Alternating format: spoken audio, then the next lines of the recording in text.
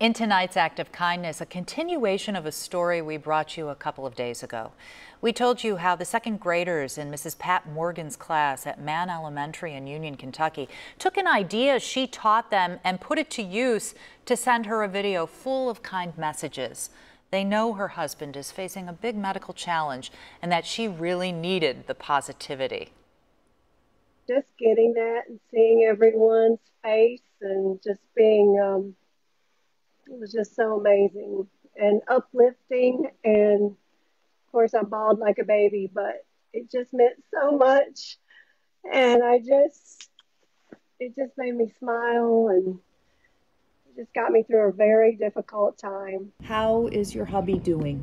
He is doing good. He's getting stronger.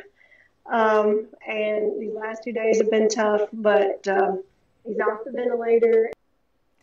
Ted Morgan is breathing on his own again and communicating after surgery for a brain tumor in Minnesota. Pat is there right by his side.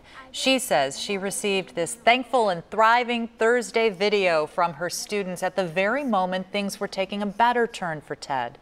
She showed the video to him this morning as he was getting out of the ICU. Take a look at what made them smile. Miss Morgan, Elephant, miss you.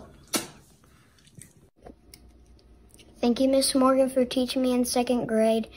And I pray that your husband gets out of the hospital, and I pray that you both feel better. Hi, Miss Morgan. I want you to know that I am thinking of you and I miss you. And I hope to see you soon. Bye. Stay positive. After seeing that collective kindness that, as you saw before the break, included our own Sherry Hughes, Mrs. Morgan told me she and her husband, Ted, will get through this health challenge together with the support of a caring community. She also said what she hoped came true. Her students really took her social and emotional lessons in kindness to heart. Pat and Ted, we are sending hugs your way.